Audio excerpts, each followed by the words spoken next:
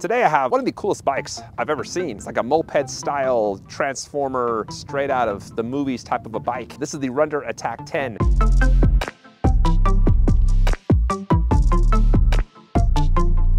Well, with something that looks as cool as this, it's gotta go fast. And for the price, you would think that this would have two motors, but it doesn't. It just has a single 750 watts that peaks at 1200 watts. There's 5 pedal assist levels and then a half twist throttle, and the throttle matches the pedal assist level. Here's how fast all 5 of the pedal assist levels can go.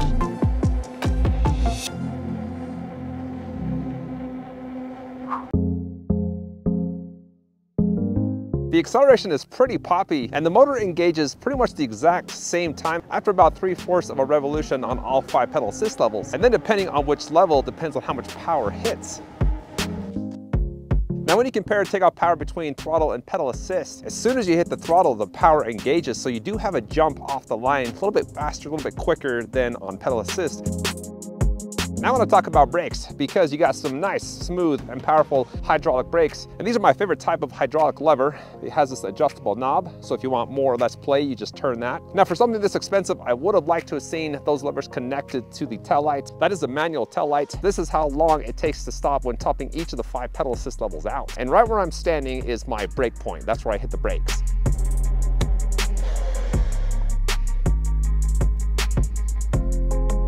Well, from topping the bike out at 26 miles per hour, it took me about 30 feet to stop on a very smooth and new trail. Now the braking was a little bit fishtaily. That back wheel did tend to slide out a little bit. So it wasn't my favorite as far as controlled stopping, but you do have some good power. Well, there's some cool stuff about this bike, and that's what I want to talk about now. This is actually a plastic or a composite. I'm not sure exactly what that's made out of. I'll just say plastic for simplicity. It looks like they 3D printed this and then just screwed the two halves together, because you can see the lines there and there. I've never seen that before. I think it's kind of cool looking.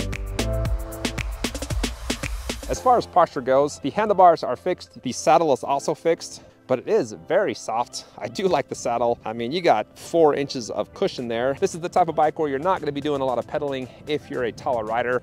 I'm pedaling kind of bow-legged. Most times with these types of bikes, I just go straight throttle. I just enjoy the ride a lot more when I do that.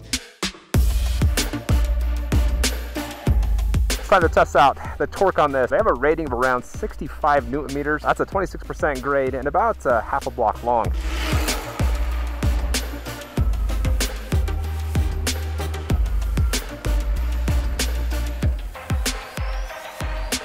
That came so close to not making it, but it did. I had full throttle down and the bike had enough juice to get me to the top. I think lengthwise you couldn't go any longer at that steepness.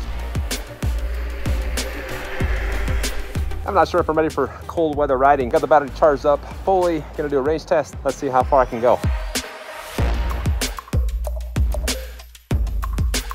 I made it back from the range test, and I only did 20 miles. For winter riding, I just freeze if I go much longer than that. Got to just less than 1,400 feet of elevation gain, and the bike's showing like a third battery left. And my average speed was 23 miles an hour, around 23 miles an hour. So good speed, 20 miles, 30% battery left, and riding in cool weather, pretty happy with 20 miles. Now, as far as comfort, you got 4 things that make this just a nice and smooth ride. The first is the very large and soft saddle, which I've talked about before. The second is a spring suspension in the back, which you can adjust to stiffen that up or loosen it. Right now it's about halfway. Then you got some motorcycle style front suspension with plenty of travel, and then some 20x4-inch all-terrain off-road tires. So I'm gonna take it off-road and see how it performs. We got a full suspension bike, so you gotta test that out. That was a good bump.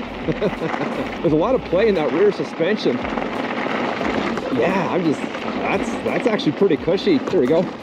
Oh yeah, not really getting a lot of the smaller vibrations. And you got a bunch of gravel here, so those tires are just kicking butt through that, which is what you want. This thing kicks butt off-road. I was coming up this path at 16, 17 miles an hour, and it was gliding. That suspension does an awesome job with the small and the bigger bumps. I'm taking a lot of bikes on this trail and have to go pretty slow to enjoy the ride, to where my eyeballs aren't just, you know, shaking like crazy. So coming up at 15 miles an hour and feeling good and comfortable with that speed, that's impressive. Let me walk you through a few more specs to finish up the review. And I want to start in the cockpit. And the first thing in here are the leather grips, which I like because it matches the frame. It ties the bike together. And then there's a simplistic and nice feeling control pad, up, down to change the pedal assist levels, and then an M to scroll through the different readouts on the screen. Next to that, you have a flick bell. I like the look of the LCD screen. It is backlit, it's color. And then moving over, there's a 7-speed SIS index Shimano shifter. And that's all the components on the handlebars. Another one of my favorite features about the design is the headlights. And again, this just looks like a 3D printed bike. They just printed this piece, put it over the headlights, and there you go.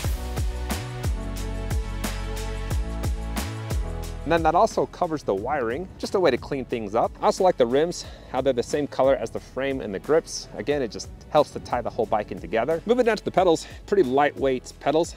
I do like those. Then you got a Shimano tourney derailleur. There's two things I forgot to mention earlier that I want to point out. And the first one is that it does have an internal battery. Most of them are usually located right here. This one slides in from underneath. Once you unlock it, there's a lever that you just pull to the side and that will just slide out. And at the very bottom of that, there is an on-off switch. I do recommend turning the battery off when you charge. The second thing is how high the frame is off the ground. I have size 11-foot shoe that just barely hits. And then if you move the pedal all the way down, there's still 7-8 inches between the ground to that pedal, which again is just going to be perfect for off-road riding. Okay, so what you got here with the Rundeer Attack10 is a bike that can hit 26 miles per hour. You have incredible suspension, a soft saddle, hydraulic front fork, and then just some softer tires. If you're looking for a moped style bike to hit the off-road, this is a very good option. And then the last thing is just the cool and unique frame. Never seen a bike put together like this. So that wraps up the review. I appreciate you guys hopping on here and checking out my content. Thanks for watching and have a good day.